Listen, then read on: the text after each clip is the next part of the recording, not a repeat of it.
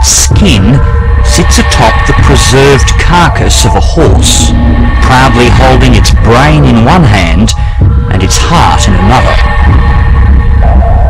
This is one of dozens of bodies on display at the grotesque Body Worlds exhibition in London, which continues to enthrall British visitors.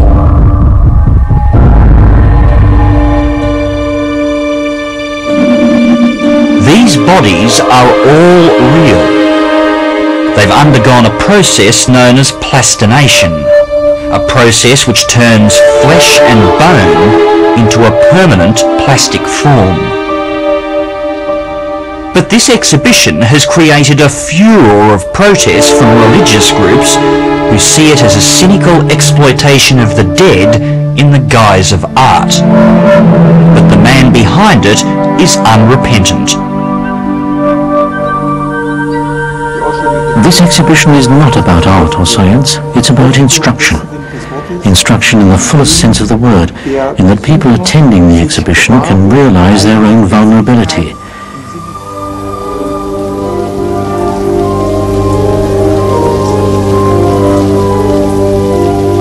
You might expect that the inventor of this bizarre development of anatomical preservation might be a bit odd. Professor Gunther von Hagens, the German scientist who invented plastination, doesn't disappoint. Seen here in this promotional video filmed at his Institute for Plastination in Heidelberg, the undertaker like von Hagens is obsessed with plastinating the dead. He sees himself as a modern-day anatomical visionary, a 21st century Da Vinci. I provide insights into bodily interiors. People can look inside. This only becomes possible when I can visualize partitions into the body or gaps in structures that are aesthetically worthwhile and instructive, and then expand the resulting fragments, open them like bodily doors, or even move them around in relation to one another.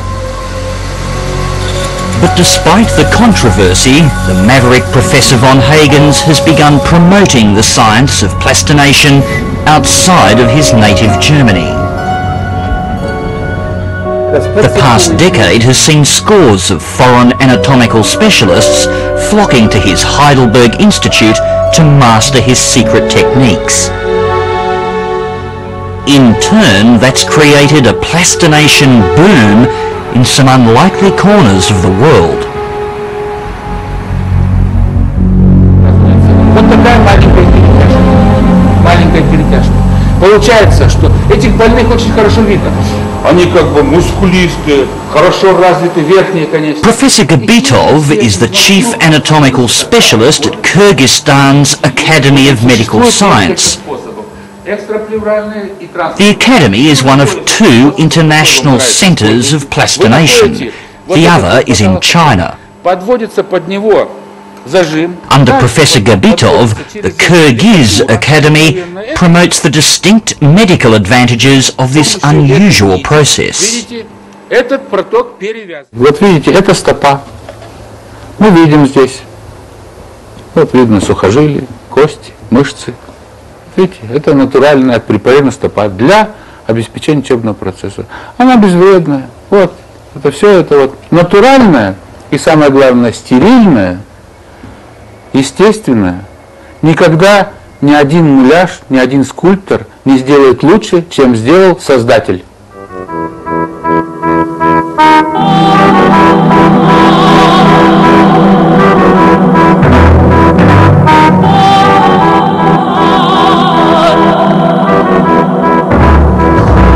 Largely unknown to the rest of the world, Kyrgyzstan's plastinators have had a busy decade. This museum in Kyrgyzstan's capital Bishkek is a testament to their efforts. In fact, many of the bodies on display in Professor von Hagens' Body Worlds exhibition in London came from here. Все приходят в художественные галереи и восхищаются прекрасным телом человека снаружи, но оказывается оно не менее прекрасно изнутри, и даже, пожалуй, более, наверное, прекрасно, определенно его структуре и функциям. И причем это взаимоотношение лучше даже картин выдающихся знаменитых художников. Вот здесь, видите, это область крыло-подвздошной кости, да? Вот, значит, если гнойник тут вот это... While other medical students toil away in basement morgues, gagging from the fumes of formalin, Professor Gabitov's students get a much more pleasant view inside the human body. Plastinated bodies offer some very distinct advantages over the traditional methods used by anatomists. Gone are the days of glass jars, bad smells and messy bits. Plastinated bodies have no odour or contain any living microbes. Best of all, they can be stored anywhere at any temperature. Ну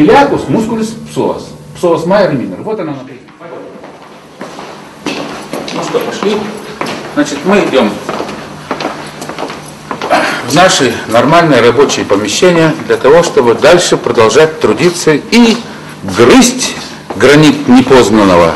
В конце концов, до чего-нибудь и доберемся хорошего. Professor Gabitov clearly sees himself as a man of science.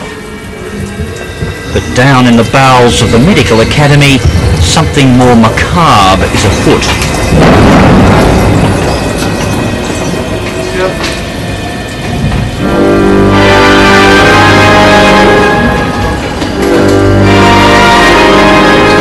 Turning corpses into plastic looks more like gothic horror than cutting-edge technology.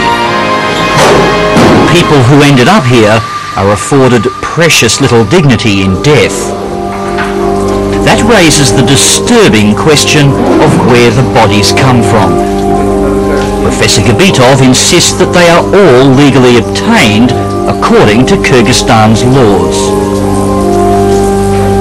Тела, не востребованные в течение 30 дней, являются анатомическим даром. Это первый источник поступления. Второй источник поступления, когда тела отказываются родственники хоронить, или это безродные тела, или это безродные тела в течение 30 дней.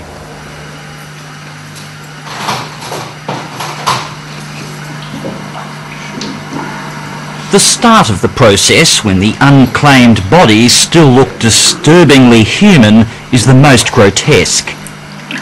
In an operation that looks like a multiple blood transfusion, a system of cannulas infuse plastic polymers throughout the bloodstream.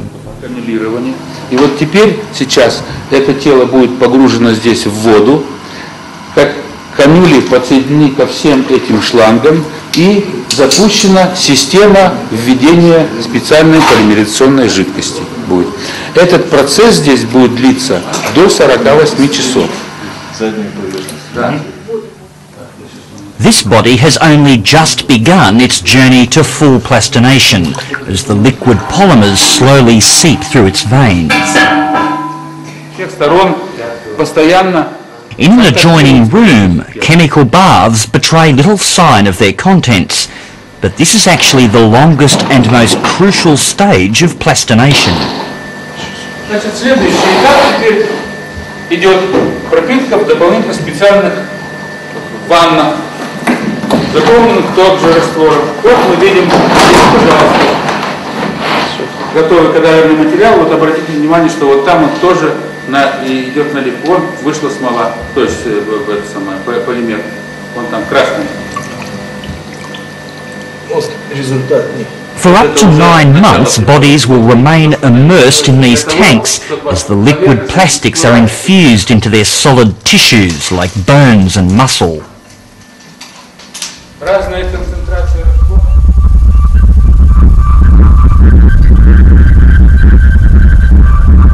The specimens in the Kyrgyz Medical Academy Museum have been literally spliced and diced in every possible configuration. disturbing given that most of the people on display here did not actually give their consent. Professor Gabitov agrees that the 30-day rule for unclaimed bodies may not be long enough for relatives to act. But he has a solution. The relatives are always welcome to take their loved ones home if they miss the deadline. Дело в том, что сам цикл пластинации примерно проходит в течение 8-10 месяцев, иногда года даже. Поэтому, по крайней мере, первые полгода еще тело вполне можно узнать, и мы можем его отдать. Причем отдать, ну, практически как будто в том состоянии, как будто он только что умер. Поставить, ничего не надо делать, вот даже не кожу снимать, ничего, просто поставить его где-нибудь, или на кресло посадить, или у шкафа где-нибудь оставить. Вот оно такое при комнатной температуре будет еще десятки лет и находиться. But the laid-back corpse in the corner option in Kyrgyzstan is not shared by the rest of the world. The apparently ready supply of bodies for plastination is a live and controversial issue. В Новосибирске сегодня поставлена точка в расследовании одного из самых скандальных дел о перевозке в Германию нескольких десятков тел наших умерших сограждан. Когда на Западе открылась Late last year, Russian authorities in the Siberian city of Novosibirsk launched an investigation into the local medical school for illegally supplying dozens of bodies to Professor von Hagens in Germany. Данный договор был отменен, так как не соответствовал нормам и требованиям закона Российской Федерации. Было произведено захоронение тел покойных, обнаруженных и подготовленных ко второй отправке. После успешной отправки первой партии в институт... Several Russians were charged over the illegal body trade, but Professor von Hagens insists he did nothing wrong. Back in Kyrgyzstan, far from the controversy about body-snatching anatomists, Professor Gabitov can't see what all the fuss is about. He says many people actually choose to be permanently plastinated for posterity. Ведь есть все-таки идейные люди, которые считают, что пусть лучше мое тело принесет пользу науке и практике, чем его съедят черви в земле. В частности, я сам свое тело завещал кафедре. Сам будет? Да. Правда? Да. И подписал договор. И как будет потом? Ну, как будет. Когда я закончу свое пребывание в этом мире, я думаю, что мои сотрудники сделают какой-то экспонат, который бы обеспечил учебный процесс на кафедре. Не испугалась? Ну а почему? Если это необходимо живым, мертвые должны служить живым.